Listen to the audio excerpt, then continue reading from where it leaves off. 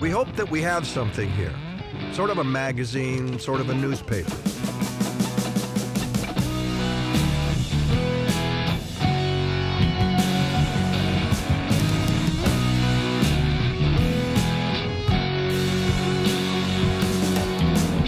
Rolling Stone started with the assumption that music was of infinitely greater importance to an upcoming generation of Americans than anyone had ever thought it was before. Not just the records and the music, but would cover the whole culture.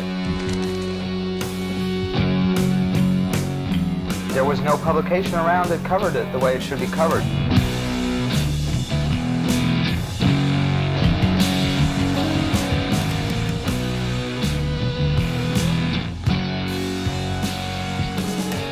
I always had a vision of it as being more than just about rock and roll itself.